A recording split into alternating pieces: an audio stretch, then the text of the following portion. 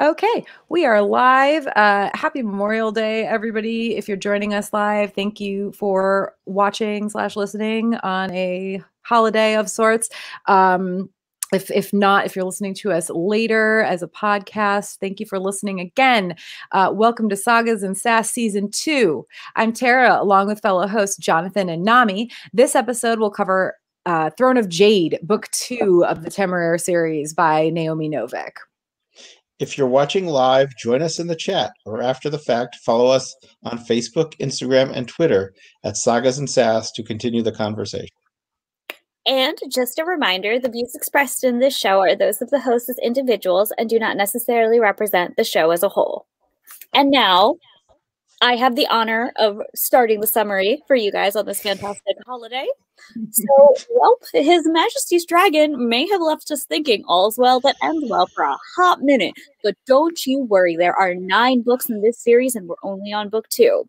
So Throne of Jade kicks off with a bunch of envoys from China showing up in England to demand that they return Temeraire, because not only was he meant for Napoleon, an emperor, but Lawrence is a dirty commoner and not worthy of a celestial dragon. Not surprisingly, neither Lawrence or Temeraire takes this very well. So after a lot of threats back and forth, and the British government being basically useless and ridiculous the whole time, they all agree that Temeraire and his flight crew, Lawrence included, should all accompany the envoys back to China. Of course, land routes are impassable at the moment because everyone either hates the British or has already bowed to Napoleon, by force or otherwise. So they have to go on a super long sailing trip, which would have been a lot for the flight crew to deal with, even if they weren't constantly at odds with the sailors and the imperial convoys. And for the sake of practicality, they're basically sailing all the way around Africa right now because the Suez Canal doesn't exist. Although, if you really want to think about it, you could just imagine that container ship is still there blocking it up. The Chinese group warms up to Lawrence just a bit when they find out he's related, albeit very distantly, to the King of England, but that's about as good as it gets. And it doesn't help that Lawrence is at odds with both Captain Riley, who we thought was his friend, but apparently he supports the slave trade, and Lawrence, thank gosh, bless him, does not. And he also sort of doesn't really get along with the new British diplomat to China, Arthur Hammond. Unfortunately, those two dudes are the least of Lawrence's worries.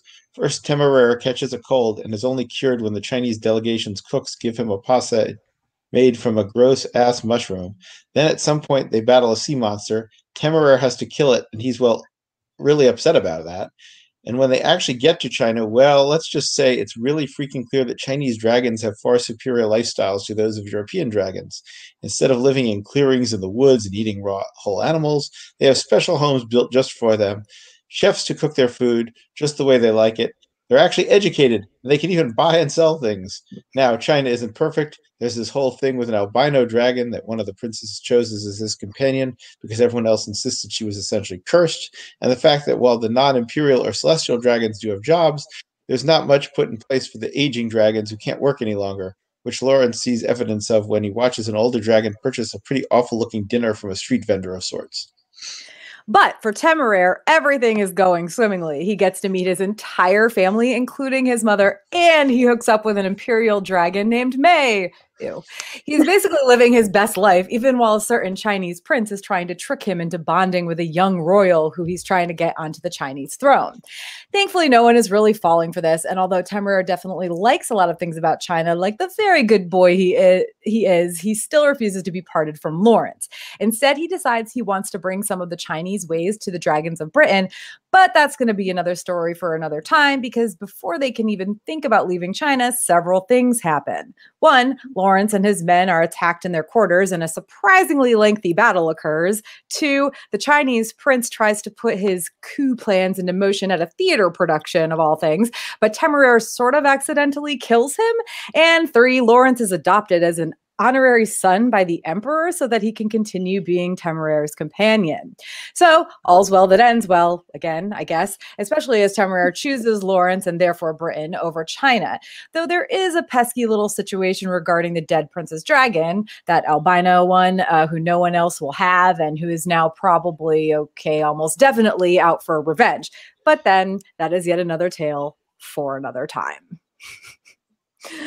Oh my gosh. So, I mean, I know like on our first Temeraire webcast, I kept saying, cause I had written, you know, I had read, God, I'm tired. I had read ahead, through book 3 of the series. And I enjoyed this one. Despite the first half, like the sea voyage being super slow, I did enjoy this one a lot more than the first book. So like, how did you guys feel about it? Better, worse, about the same? Infinitely better. I was also kind of meh about the sea journey, but I did like the like political drama and like the conflicts between like the sailors and the aviators that was going on there. I also just loved them being in China in general, and the fact that it wasn't a look at these Asian savages sort of narrative, which you normally expect from white authors writing something of this time period. Instead, it was very actually good, like, you know, addressing like what was actually happening there while also being like, hey, they're haughty as fuck, you know, which they were. And so I enjoyed all of that. I enjoyed like, you know, meeting Temeraire's family, like seeing that he had the family and like the intrigue of like trying to figure out the plot there. Actually, I rated this book 4 out of 5 stars on Goodreads, whereas I rated the first book a 3-star. And like I said, if I had read this book first, I would have been like, heck yeah, this series versus my this series, I guess. Yeah. Well, I thought the plot line was better in this one, but I thought in some ways there were even fewer interesting characters to care about. Yeah, well, I mean, it doesn't help that like we didn't get to see anything of Harcourt or Jane Rowland or oh my gosh, well, even the other captain who has Berkeley. the name? Berkeley, yeah. Yeah. That's the one. I was struggling for that one too. Yeah, like we didn't get to see the gang back together, which was a bit sad. And also is it weird that like Emily Rowland kind of made this book for me? Because like every time she was on screen, I was like, yeah, Emily, go yeah. Emily. Well, and honestly, like, you know, one of the things I think when I was about halfway through this book, basically before they got to China and like, because the sea voyage really like, it just really didn't do it for me. And that's kind of the theme, like a thing I've seen in a lot of reviews and stuff as I've kind of done a little bit of research, you know, for this particular episode of our webcast, like that everybody thinks the first half just drags. Like it starts like the beginning of the book kind of kicks off with like 2 battles pretty much. And it's like real quick. And then all of a sudden for, I don't know, a couple hundred pages or something, they're just on the ocean. And like the big issue is like Temeraire has a cold. Like the worst part about the ocean. Oh, they also got attacked by a sea monster. Oh yeah. But like that happened so much later. Like that's at the end of the sea voyage. Yeah. And it was like there was like 300 pages in between there, or what it felt like 300 pages of. Well, don't forget the uncomfortable dinner. And, oh no! Gosh forbid the uncomfortable dinner. and the outing of Emily, which was much ado about nothing. Yeah. I mean, I didn't quite get that whole. They were also, quote, nervous about it. Then Riley makes a big deal of it. It's like, oh yeah, of course we need them for the dragons that won't take a man as their captain, and then nothing came of it, so it was a total moot point. Yeah, like they clearly weren't happy about it, but yeah, there was no big discussion about it. Like there was no like, oh, we can't have a woman on board our ship. It was like brushed away. The worst thing for me about like that long journey was that all it made me do was hate Riley. Because granted, I'm very apathetic to Lawrence, but like that's his friend, and like dude was like straight up like, I'm gonna side with my sailors over you, even though my sailors are obviously being jackasses here, like every single time. And I was like, dude, this doesn't help. And then it comes out that he's pro-slavery, and I'm like, just go drown in the ocean, Riley. Like, bye, go away.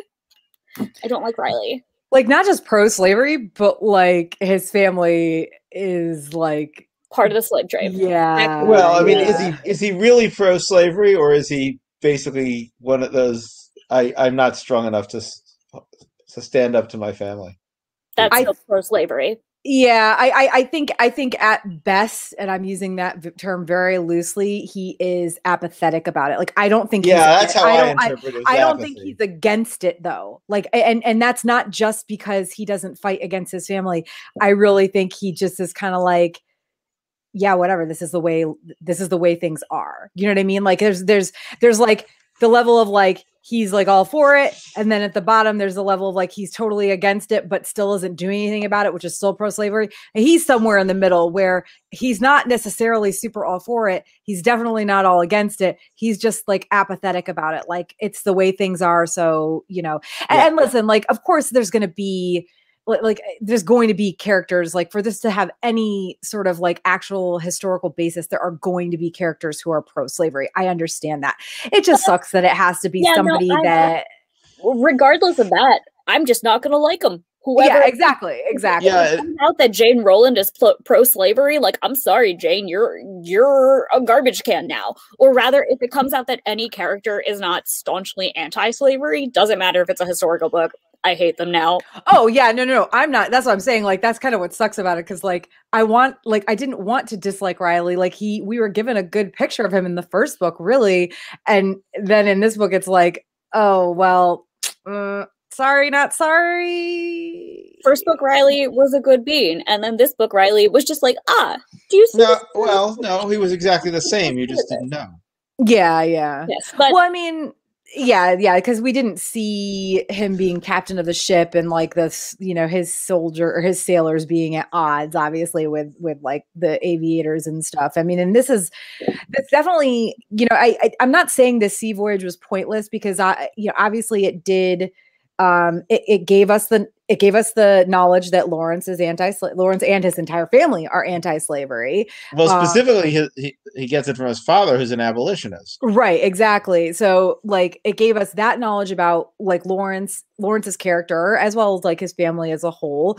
And you know, we just got to see a little bit more of the whole, like, you know, aviators versus the rest of the British soldiers sort of you know, plot point that's, I think, probably going to continue for quite a while, if not throughout the whole series.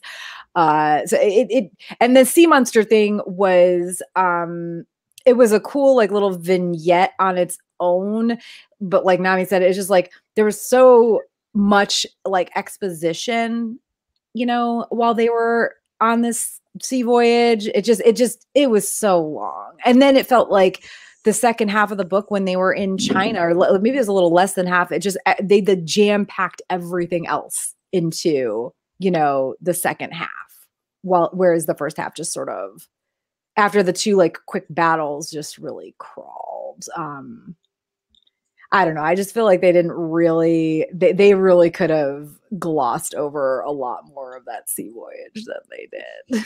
In a way, I think it was like an effective plot device of making it be like, this is a long ass voyage, it's a boring ass voyage, because that's what it was. And I think, you know, like narratively, the pacing did feel off to us, but in a sense, the pacing of their story was off, because it was literally them on a boat for like a year, and then they get off the boat and like, wham, bam, bam, China, dragon capitalism, plots, assassinations, tiny prince, dragon thief, your mother, dragon sex.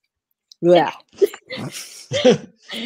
So like in a way it does like narratively make sense why it was so slow, but just because it makes sense doesn't mean I had to like it. And I was heckin' bored, as I'm sure Temeraire was. Poor Temeraire. I can't imagine how he must have dealt with that. All I can think about now is that poor dragon sitting on this boat this whole time, being bored out of his hecking mind and just wanting to start a revolution. Yeah. Like, poor buddy. Well, he didn't want to start a revolution yet. It was on not quite on the way back that he wants to start the revolution. Yes, my bad. Temeraire is always he's got like a cold and he can't fly, you know, or even swim. And then there's also that whole like, well, we don't want him like taking off or like jumping into the water and trying to climb back up on the boat because it upsets things. It was all very like, poor Temeraire. Like, he is legit just stuck there. I did like an image of like Temeraire, like when they were doing like the climbing back onto the boat scene. I had an image of him putting too much pressure on like one foreleg and just yeeting the like flipping it. Like it was really amusing to me. I thought Prince Yangxing should have gotten flipped. Yeah. I mean, the thing is, like, there were some characters in that group of Chinese envoys. What was the one guy? Sun Kai. Yeah, the one that was like seasick at the beginning. The big. No, that was See, the name that I'm thinking of is not from this. I know this because it is specifically from a Chinese story. The name I'm thinking of, by the way, is Luo Binghe, but that's not the name. It's like very close.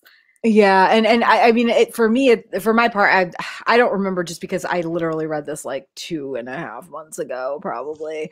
I don't remember because I was listening to a white man narrate Chinese names. Yeah, but the only like, and even like in looking through like reviews and stuff, nobody really named. Oh, Liu Bao. Liu Bao. Okay, here we go. Yeah, I was gonna say I finally found it. Sun Kai is one, Liu Bao is the other. So yeah, that's Liu Bao was fun. Some guy being like a sneak the whole time and just being like, yeah, by the way, I speak English, bitches. It was just so amusing to me. Yeah. I honestly though, I kind of figured that out like pretty early on. Like some of them had to speak English because like, come on, guys, like they're straight up ambassadors. Like they're not just gonna send idiots. The language to the country. Like that would be dumb. Well, not even just idiots, but just they're not going to send an entire group of envoys to an English speaking country and only the translator can speak English. Can't. That's fucking dumb. But yeah, no, although speaking other languages, I do like how Lawrence like is kind of like at the end, like when he's in China, he's like really trying to kind of learn like some of the language. That was like, okay, Lawrence, you're wearing me down here, dude. Well, he already speaks multiple languages. Right, yeah, but not Chinese, but because of Temeraire, he wants to learn it, which is he's and Chinese is not an easy language to learn either, especially for somebody who only speaks English and like Romance languages or like Germanic languages. Please, Chinese isn't even easy for somebody who speaks Indian languages. Like those pronunciations, it is Chinese. So like specifically Mandarin is what I've tried. So Mandarin and German are the two languages that I can't like wrap my tongue around. Like the noises that you need to be able to make the words are just, they don't work. For German, it's the really like guttural stuff. I can't do that. For Chinese, there's just some like really, they do these like twisty things that I just can't do it. I recently became obsessed with The Untamed, which is why I know this, because I tried to fangirl with my friend about it, and I was like, I love this character. Wait, no, this character, no, this. I just tried to say his name. Like, what's The Untamed? It's very gay. I've never heard of it either. It's on Netflix. It's very fun, and it's like, oh, it's a show. Okay. It's a show.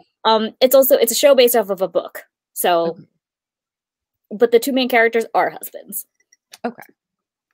Canonically. That's not going to scare me away. So. No, it wouldn't scare me away either.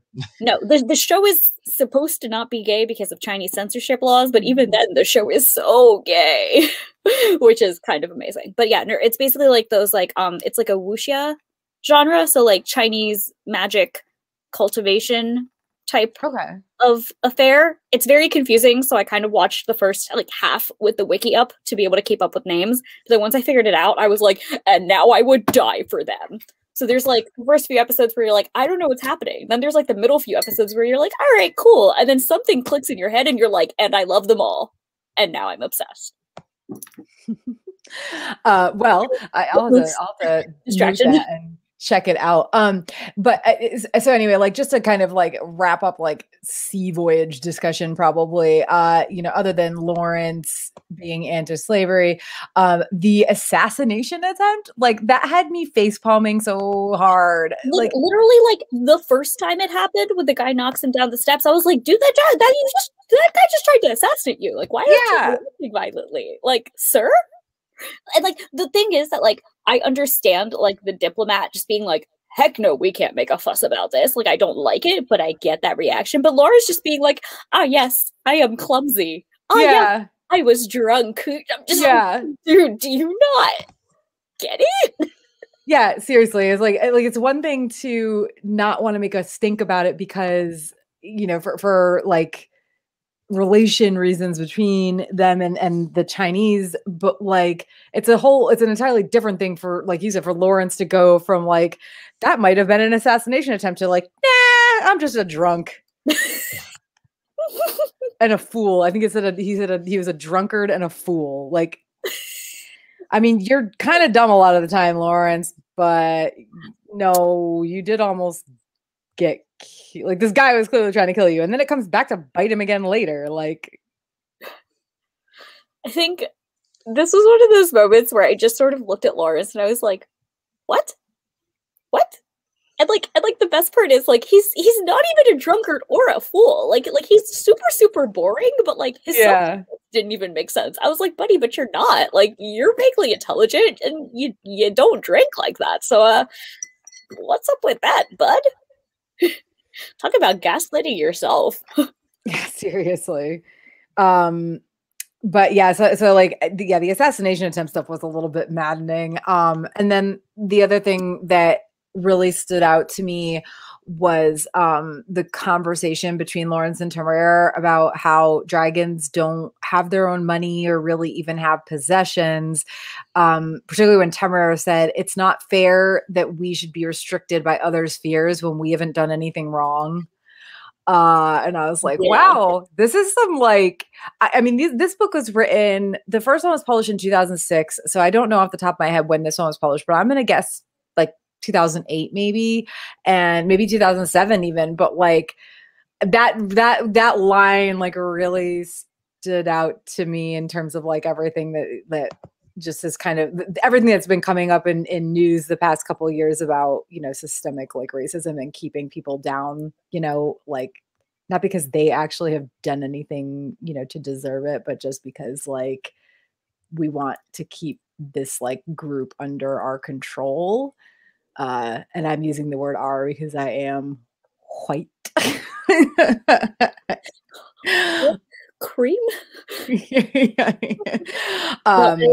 that line like really struck me. Like just like the weaponizing of fear towards like other groups and like how poignant that line is in terms of that, and like, you know, like the weaponization of like fear towards minorities in the US is like, oh, don't even want to touch that with a 10,000-foot pole because I could go off. But like with how relevant that line is and like how on point Naomi Novik is at like putting in these little like political things in between, like with Temeraire as a vessel, because and it's like it's very effective and it's very good because I love my son and he is very smart and he is doing his best to try to make his father into a revolutionary like himself, and I think his father is like very slowly coming around. Yeah, and like I also just and I know like Lawrence, I think I'm hoping it's in this book and I'm not like moving forward, but it doesn't really matter. It's kind of the same conversation. Like we know that people in England, particularly, or in Britain, are scared of dragons. And we don't really know all that much about the history of like feral ones and what they might have done, you know, to like actually to people or to their, you know, livelihoods if they were attacking like livestock and stuff. But the fact of the matter is that they have had they've had feral dragons basically under control. They're all in like a breeding ground. And the ones that aren't feral, the ones that are trained or, you know, have been trained and work with the aviators, like they're intelligent beings. I mean, maybe with the exception of Volley, but like and dragons like him, but even Volley, he knows right from wrong.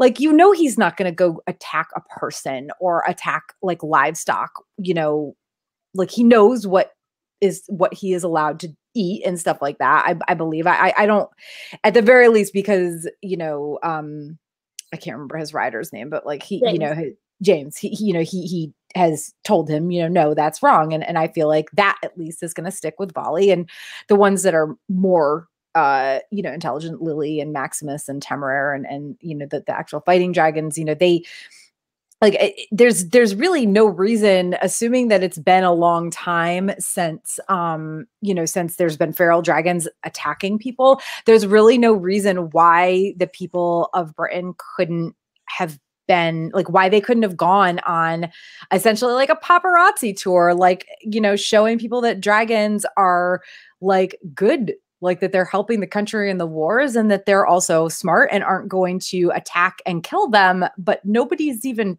tried to do that. They're kept so secretive, Well, it's once again like that whole status quo thing, it's like they're not going to change it because they don't see anything wrong, because that's what they've been raised to think is right. Sure. Which is bullshit. Which is why I'm really super hoping the rest of this series is Temeraire going back home and be like, hey, free the dragons, dragon capitalism, let's go. Well, I think I said that during the first book. I was hoping it was even going to go further than that and take over. I would like Temeraire to rule the world. I feel like Prime Minister. Yes. Temeraire. Oh my gosh, Prime Minister. Prime Minister Temeraire. That would be so cute. It's too bad he couldn't go to the United States and become president because he wasn't born there or born here. Oh, but it's okay. Okay, so anything else about the sea voyage before we go into the real fun parts, aka China? We good? Okay. No, I thought the Temeraire feeling really terrible while killing the sea monster was interesting. Yes, yeah, that was it was important. I mean, I think it really highlights his compassion in a sense. Yeah. It's like he very much has a rehabilitation mindset. It's like if a creature is capable of learning, they should be given the chance to learn and to do better, even if they've done terrible things, which is very much against what Lawrence is doing, what Lawrence is thinking, which is that if a creature is capable of learning, it would have already learned, and therefore it wouldn't do terrible things, which is a very different mindset to think about. And Temeraire having compassion for the sea creature despite it having already killed people and being like, no, it doesn't need to die, we can teach it, was really it served doubly to highlight how willing he is to help people and creatures learn, but also how naive he is in a sense. It was very well good. I mean, that's sort of, to be honest, in that way, he is very much like the child who, doesn't understand why, I don't know, why their friend is, that goes to school with them can't afford lunch or whatever. You know what I mean?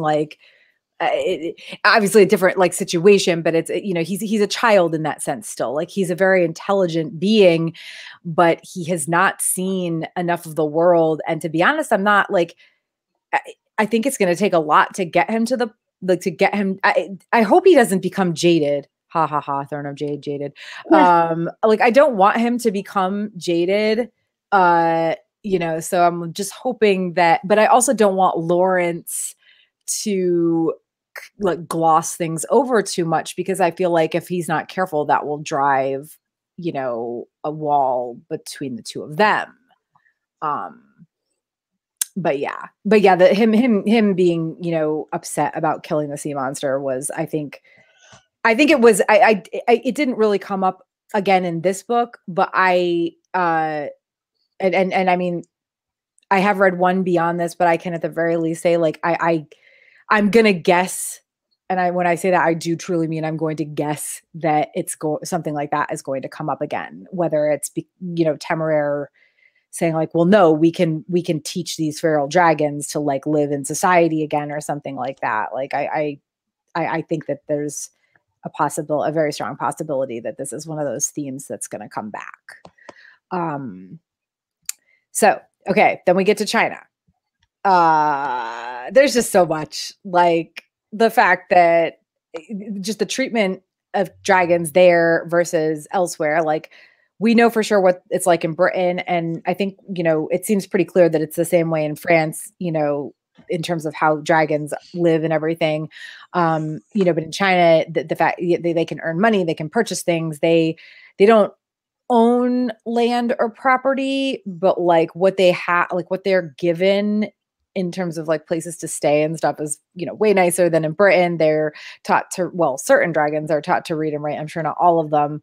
But then of course there's the older dragon that we mentioned in the summary who was too old to work and or aged to the point where he can't earn enough money and he's like basically living in poverty. The only breeds that that seem to be just cosseted for their entire lives are the Imperials and the Celestials. But I did like those little like horse-sized dragons, the little messenger dragons. Oh my God, I want one. Like I kind of want one of those more than I want like a Temeraire, honestly. Temeraire would eat too much, and I don't have the stomach to prepare meats for him. So yeah. I would have to do with the tiny dragon, but a tiny dragon would be fun. But I loved everything about how like the dragons had so much freedom, but at the same time I was like, oh, why do they make dragons just to put them in capitalism? Yeah. Which is also, I mean, but I guess to be honest, I don't know that much about the Chinese, like the pre-communist Chinese. Oh no, I have no idea what it was actually.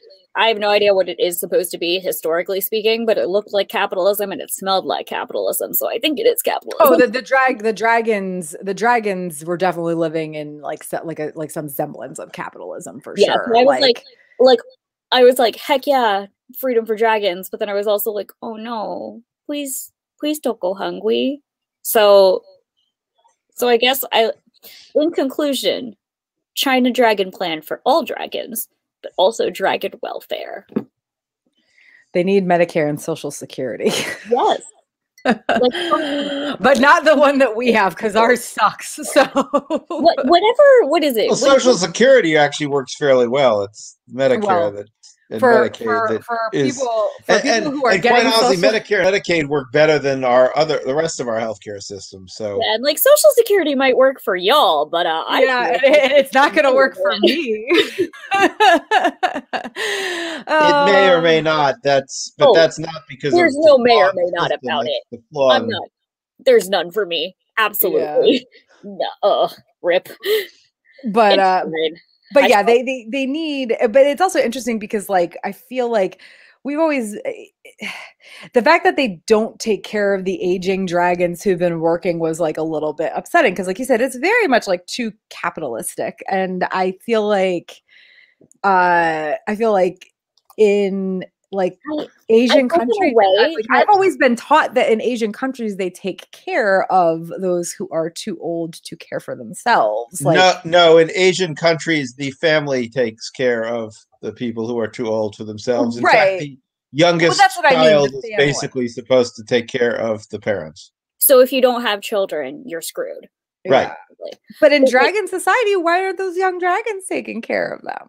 But like, see, I think my whole thing with this was that I'm hoping it'll sort of be a like way for Lawrence to examine classism within human society. Because, in a way, I don't think Lawrence, it occurs to him much how sad poverty can be until he sees how sad poverty is in a dragon. And I'm hoping that it can be a further parallel to Lawrence growing as a person and realizing, you know what, my situation is not like these aviators, because when I retire, I have my family's money to end up to go back on. I have my like stipend from like getting Temeraire's egg, and like most of those aviators, they don't come from money. They're probably just like normal poor families. And like, I hope that that can be a thing that the series grows into, just because I'm having faith in Naomi Novik for, while I'm not interested in these characters except for Temeraire, I am interested in the topics that these characters are exploring and the themes they're sussing out, with Temeraire going, but this doesn't make sense, it's mean. And I'm like, yes, buddy, you're right. It is mean. Good dragon. Yeah, I was about to say something and then I had to catch myself because I'm pretty sure what I was about to say is actually from the third book. So I'm just gonna like, there's a character that we learn more about, I believe, in the third book that they do start exploring some of those themes of like poverty and not just poverty, but just the classism of like people who inherit dragons versus people who become aviators and are kind of just, they might be lucky and get to be part of a really good flight crew, or they might be really lucky and get an egg of their own. So because we all, like, we know that like Emily Rowland, like, we know she's going to get a dragon because her mom eventually is not going to be around and she's going to inherit her dragon. And even if she doesn't, I feel like, there's so few women in the aviators that even if something were to happen where, her mother's dragon somehow does not outlive Jane.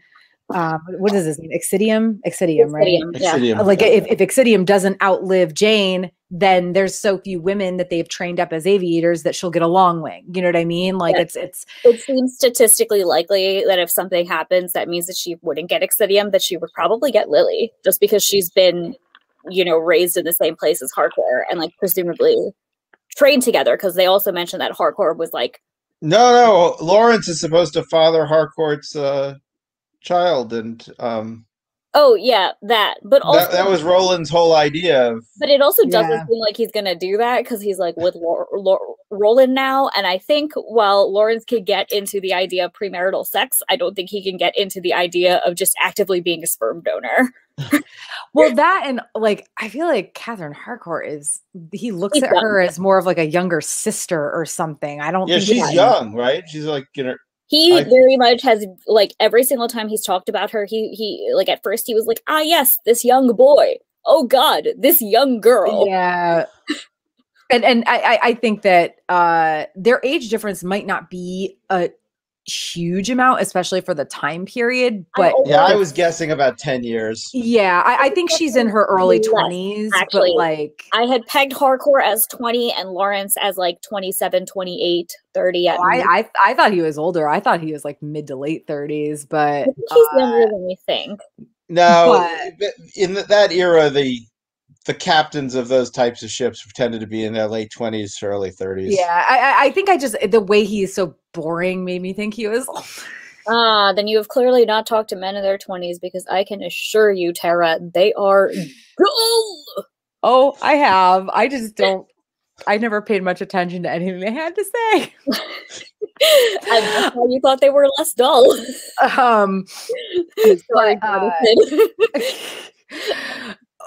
No, I guess I just assumed that he was kind of dull because he'd been like a leader for a while and was kind of like he'd just been doing this for a bit and was just boring. But yeah, so one of the things, just kind of going back a little bit to the idea of like inheriting dragons and stuff, Yangxing, like him choosing oh God, what is her name?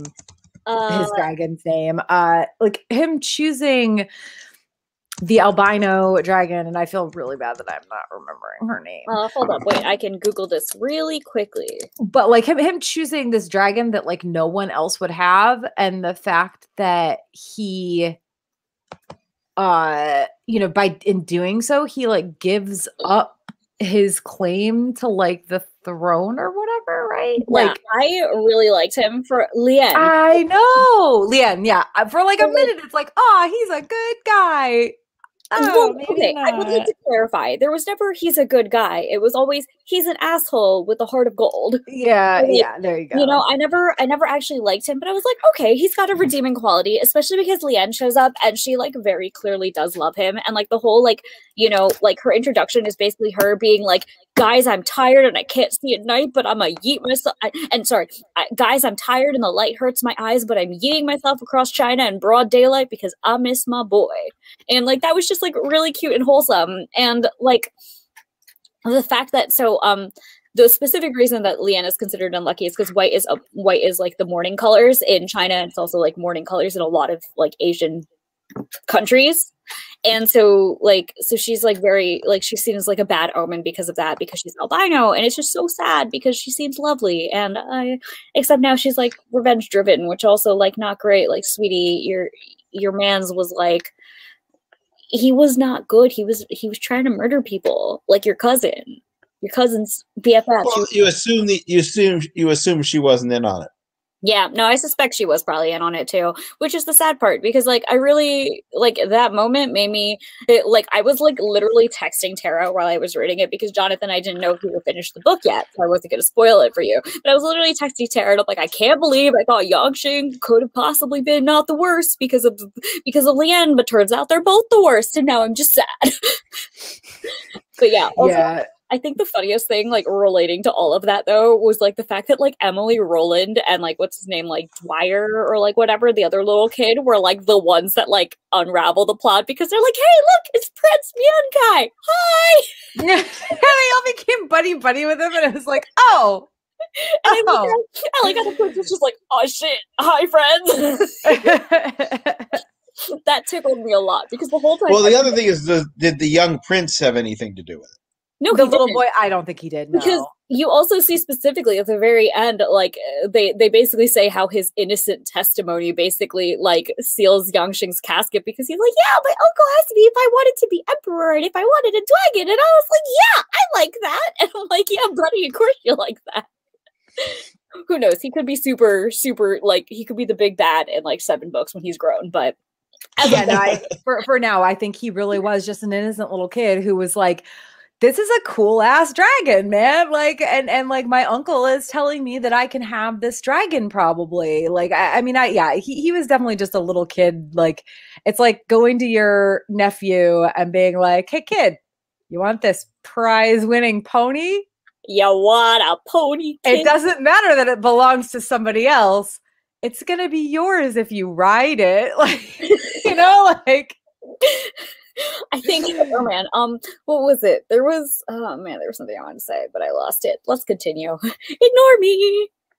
You'll come to it later. But yeah, no, I mean, and again, the whole idea that, like, of course this kid was somebody important. Like, of course Yangxing was doing this on purpose for a reason, and it wasn't a good reason. Like, Lawrence, he is just very, very dense in this book. Like, even more so than in the first one. Like, the assassination plot thing is he getting dumber as time goes on? I'm just very like, what happened to character growth? Like, we're learning more about him, but I'm not really sure he's growing because, like, ignoring obvious assassination attempts and, like, somehow just be like, oh yeah, the prince is bringing a kid here for funsies. Like, come on. I will give Lawrence credit here. Lawrence absolutely did not think that. Lawrence was the one who was like, hey, this is suspicious. And then asshole diplomat Arthur Hammond was like, no, stop being a paranoid asshole. I'm pretty sure this whole book was just Hammond,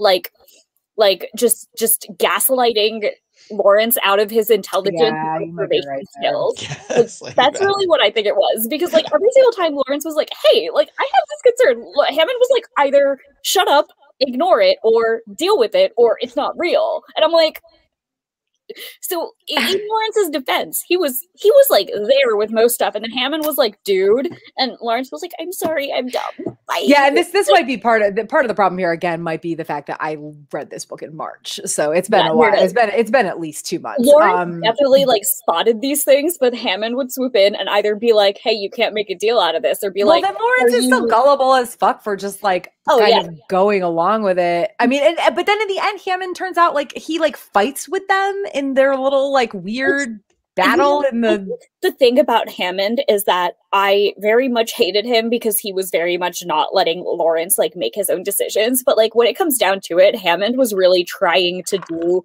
what was best for everyone. And unfortunately, a part of that really meant like setting aside Lawrence's own personal interests in the interest of trying to get more out of it at the end.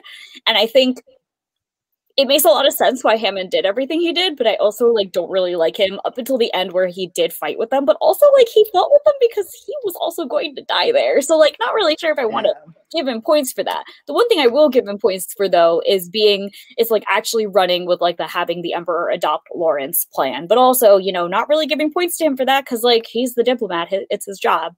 And I think so much of what Hammond did could have been better if he would have just taken Lawrence into his confidence a little bit and been like, hey man, like I know that this is what you're thinking, but this is my reasoning behind it. This is what my end goal is. We are on the same page here, but I need to go about things a different way so that China doesn't hate us. Whereas you can just sort of YOLO swag your way through this and nobody's going to care because you're an idiot.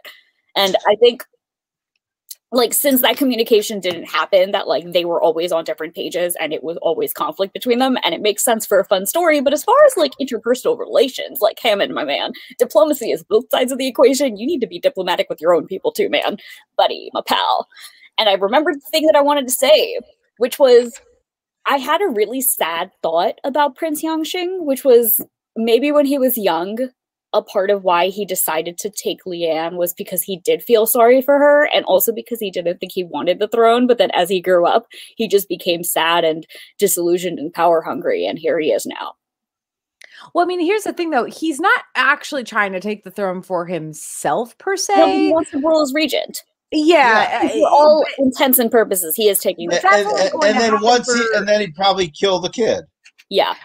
You think so? See, and you could be right. Like, I'm not disagreeing. I guess like I kind of pictured it as like, for sure he was going to rule as regent, but for how long, you know, like, because in China they come to age like and are able to rule, I think, a lot younger, like than in Britain. It was what, like 16 or something. Then I feel like China it was like 13, but I don't think any of that really matters though, because when you look at it as like sort of like the equation for a bad guy, anytime a character wants to rule as regent, they're basically doing it for their own power. Like, you know, think about it in terms of Cersei. Like, yeah. Well, yeah. I mean, I guess I got less of that from Yangxing and more of he thought he was more competent. Like and like he didn't like the policies and whatnot of the prince who was going to rule. And and again, like here's the thing, like we don't really know enough about what is going on in China and the policies that are happening to necessarily say like that one of them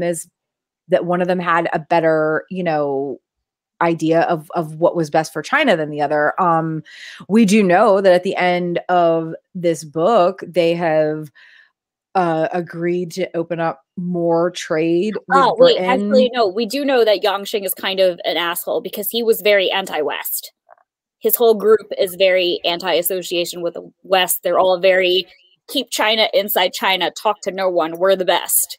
I mean, and in some ways that's wrong, but in other ways, like I guess I'm looking at this as like a hindsight 2020 thing where it's like, no, as everything that happens after China opened itself up a little more. As a solidly brown person who is incredibly anti-colonialist and everything, I get that. Do not trust the white man. In the words of Pocahontas' dad, those white men are dangerous. But also, like, that's not good policy to talk to people, right? Generally, I feel like there's a lot here, and it's like I don't know. I don't want to look too far ahead in the series. I mean, we have 7 books left. I've read through the 3rd one in which they like do actually leave China. I will at least say that. You know, they move on. You know, they have left China in the 3rd book. So like I don't know if they go back eventually. You know, so it's like, if this is the last, I would hope that they do, or maybe not even hope. Like, I don't know. It's it's a lot. I'm not really sure what I want here because like, I know what happened historically and it's very, very sad. So knowing that this is like the alternative history version of like how China first started, like, opening up to the British is just, although I did like how all this time like they were so worried that the French like had their foot in the door, and it turns out that the French ambassador what's his name, Gagan, something like that. It starts with a G. It turns out this whole time that he's just been stuck like in this island and not allowed to leave. Like, and he's, even when they get there, this guy's acting like he's like all important and like, you know, has been able to do whatever he wants. And like, they're like, yeah, no, that's not how it is at all.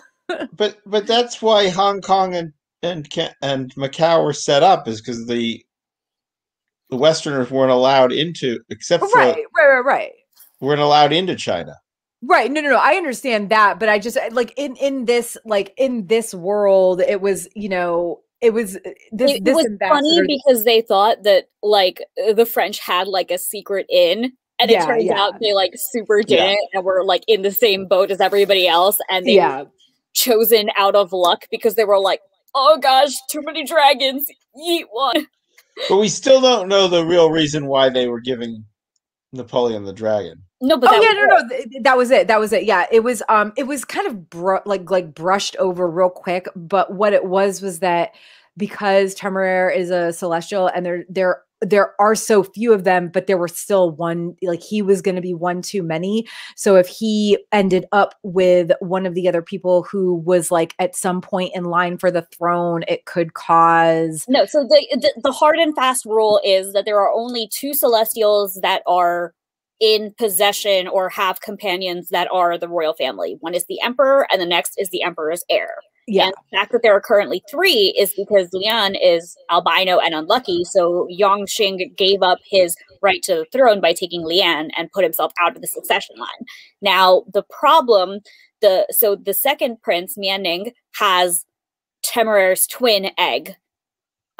And so if now there is a third dragon, that twin egg, that whoever has that dragon will call into question if Mianning is the heir. But since Mianning is the heir, Temeraire's egg had to go somewhere else. And so, got it. Okay. Yeah. And so that's why they were like, Napoleon, give it to Napoleon. And that's why when it eventually came down to it, they were like, Lawrence can't have the egg because Lawrence is not an emperor. But then by making him part of the royal family, they sort of like bypass that. And it also calls but then is it now by being part of the royal family, doesn't he now a threat to the throne? No, he's not Chinese. He's not Chinese. Doesn't matter. He's a white man. That's never look, the British royal family is not English either. Yeah, no, that's never stopped the British, but this is China's thinking, and they're like, yeah, no, nobody's ever going to accept this white man, which they won't, because the rest of them have the entire celestial family to be like, bitch, no. Yeah, I also don't think Lawrence would ever. He'd be like, yeah, no, I don't want this. But hey, I mean, honestly, for all we know, that's the plot of a later book. Everybody has died, and they're like, what about the guy the emperor like honored with it, like by like kind of adopting him or whatever, like all those years. Book is going to be Emperor of China Lawrence. There we go. Oh God, please no. No, the Emperor of China Temeraire. Yeah, there you go. That I can get behind. I will get behind that. So like, just because we're at, about 50 minutes, I wanted to make sure we touched on Temeraire. At the end, he's all like, Maximus and Lily are smart enough to read and write. Let's go home and teach them and like make their lives better. And then of course Lawrence is like, he's gonna try to help, but like he's also so frustrating and dislikable. Like even as he's agreeing to do so, he's like, yeah, sure, Temeraire, I'm gonna try, but like in his head, he's like, yeah, this is never gonna happen. Like I feel like he's not really, like he's just saying he's gonna try, but he's hoping he can doing convince. That thing that parents do to toddlers when the toddler is like, I have this idea. They're like, yeah, sure, sweetie, go ahead, you got this, buddy. I mean, not even just toddlers. Like when your kid is in high school and they're like the star of all their little like 3,000 person 3,000 student high schools, like theater productions, and they're like, I'm gonna go be a movie star, and the parents are like, Pat, please get a real college degree. That Lawrence. We had a child actress in our class. Well, not in my class, 2 years below us, and she was always leaving to do acting jobs. I mean, it happens. Like Dean's oldest kid was in like they brought him to a bunch of like auditions, and he had an agent, and he was in a bunch of commercials and stuff like that. But like the good thing about them, like about Dean, was that he told his oldest, like, if you ever don't want to do this anymore, if you're ever tired of it or bored with it, or you just don't think it's for you, you just let us know. So at some point his kid was like, yeah, no, this is boring. I'm tired of going to auditions, and like I get like one, commercial every like 20 auditions that I go to. And they were like, okay. I mean, the good thing is it got the kid a good nest egg for, college or whatever. Because apparently commercials pay way more than you think they do.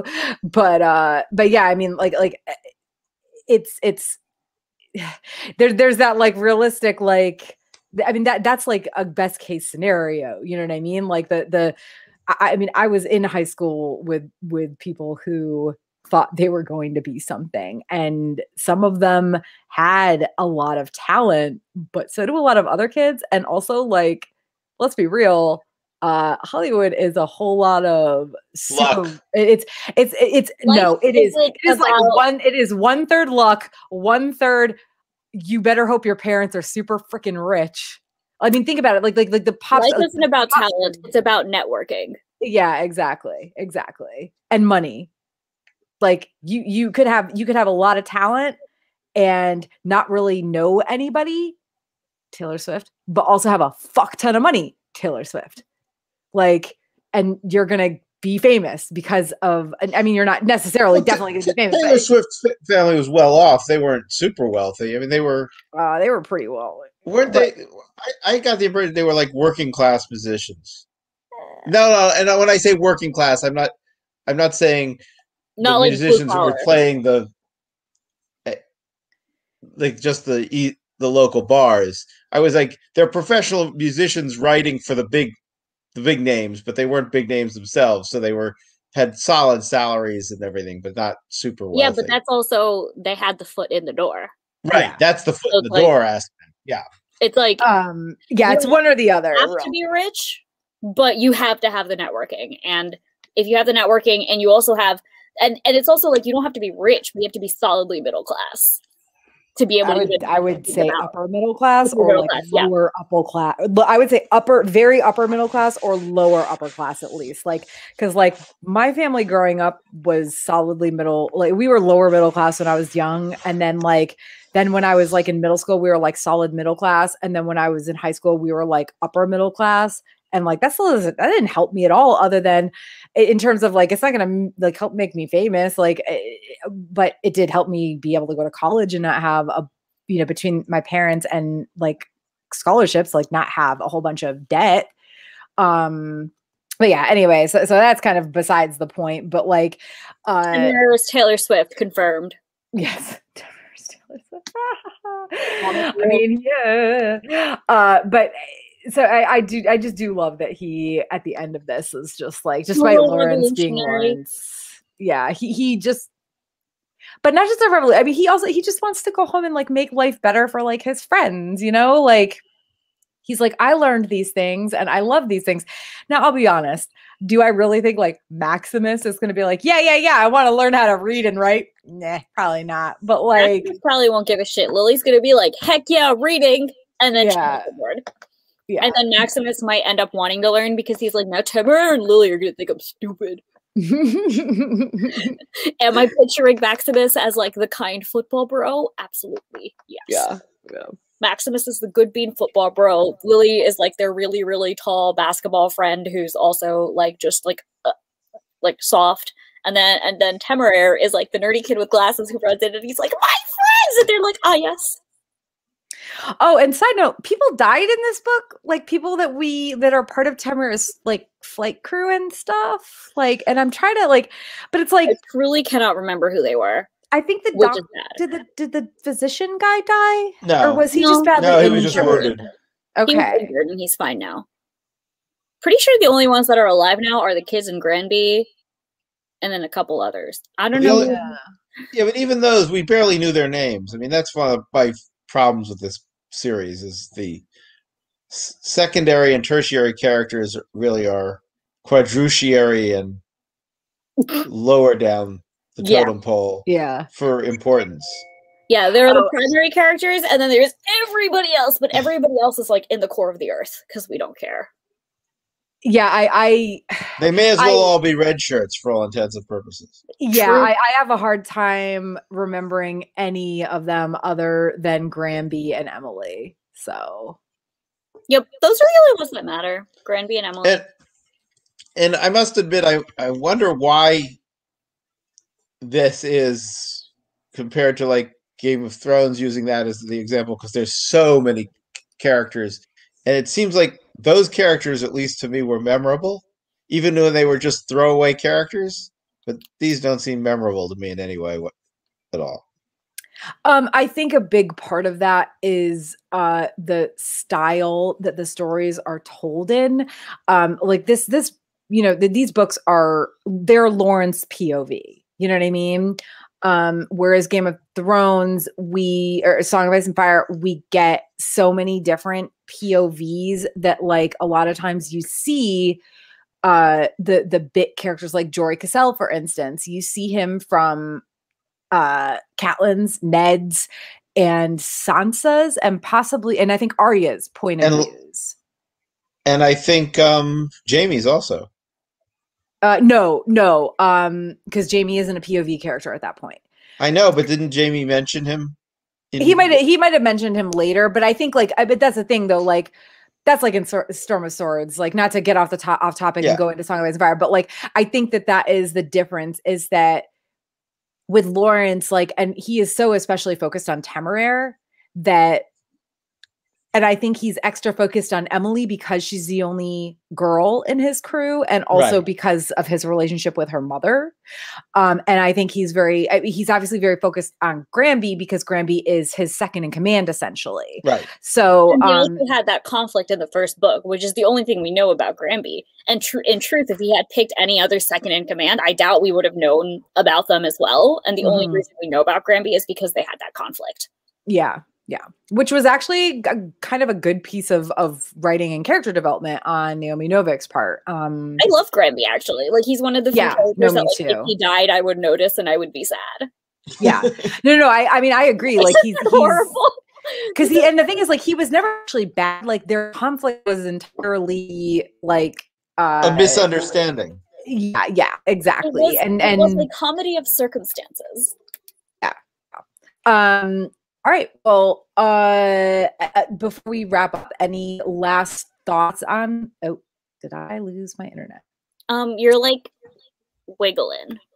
Yeah, there's my internet, like my little Wi-Fi thing is like very low right now. Your voice was doing a thing where it was like, there is going to be. Okay, it just got better. Honestly, it could be now. It could be that the kid is playing whatever streaming game he's playing. Streaming something, yeah. Ooh, gotta get the internet. Sharing the bandwidth with 3 other people is something I have not been used to ever. Oh yeah, no, it's really bad. Especially when my mom and dad work from home, and then no, that's not great. But anyway, okay, so before we wrap up, any last thoughts? Like, have either of you guys moved on to book 3 yet? I just started it. I'm probably a chapter into it. Maybe 2 chapters in. I downloaded the audiobook. Actually, more than 2, now that I think about it, but not far. I have the audiobook now. I realized that like these books are a lot easier for me to do by audio. So much. Yeah, I can understand that. Yeah. So yeah, I mean, I will say, like, as I said with the last one, the third book has some slow bits. They're weirdly enough, they're more toward like the last like third of the book versus like the first part. But I do like, I think this at times Naomi Novik is maybe taking a little bit too long to tell the story in some ways, which is, again, I think, part of the issue with the first half of Throne of Jade. But I am very interested to see where things go from here. Yeah. Just because I want to believe that Lawrence is going to be less boring at some point, and I'm just very intrigued at Temeraire being the little revolution. I personally have no hopes for Lawrence being more interesting, but I am very intrigued to see what Novik uses this story like as a platform to like discuss societal like issues and problems that she sees, because like she has been doing that very effectively through Temeraire so far, and I'm curious to see if she's going to continue to do more on a very surface level as Temeraire has been doing, or if we're going to dive deeper into these issues. And very excited for that. And I can also say that this book was great because it served to make me 1,000-fold more interested and invested in this series than I was, because as of 2 weeks ago, if you'd asked me if I was looking forward to reading the rest of the series, I would have been like, hell's God, no, I'm going to dive for them. But now I'm here. Now I'm on board. I'm ready. Let's go. Yeah, no, it's I mean, I wasn't like, I didn't hate the first book, but it was like, oh gosh, there are 9 of these. I didn't hate the first book, but I'm at that point in my life where I now know that like there's no way I'm going to be able to finish every book that I want to read, and I've actively started writing down my interested books that I want to read. So I'm like, you know what? If something doesn't grasp me, there's no reason for me to stick with it. And this was one of those books that like if it wasn't for this webcast, I wouldn't have stuck with it. And I feel like I might have missed out because Throne of Jade has me now tentatively excited for the rest of the series, and I am interested to see what's going to happen. Also because I really end up loving Spinning Silver, so clearly I do. I've been at the point for years that unless forced to read a book, if a book doesn't have me in 30 pages, I'm out. Mm-hmm. Saying it's just not worth it. I don't know if I can ever be that like harsh with it, but that's a goddamn good rule. Yeah, that 30 pages is very few. For me, it's I'm more like that with TV shows. Like if a show doesn't hook me in 3 episodes, there's like if I'm like less than 30% interested, I'll quit after 3 episodes. If I'm slightly more than that, I will watch the 4th and quit after the 4th if it hasn't helped at all. But like books, those are one of those things. There are 2 books in my life that I have not finished. Les Mis and Man in the Iron Mask. Yeah, I have officially DNF'd 2 books in the last year. But yeah, proud of myself for actually doing it. I probably have 70 books on my Kindle I haven't finished. Nice. I got to give myself permission to do this more. I wish I mean, that's the thing though. Like there's books like, it's like the Silmarillion. It took me literally years to finish the Silmarillion. And I only did it because I was like, I started this. I really love like Lord of the Rings. Like I can't not finish it. But I think there's also a difference between like slogging through something that is dry because it is part of a greater fandom that you care about. For me, that's like how it's probably going to be with Fire and Blood, because I've had it forever and I just haven't read it yet. But like I love Game of Thrones and I want to know this Targaryen lore, so I'm gonna read Fire and Blood eventually.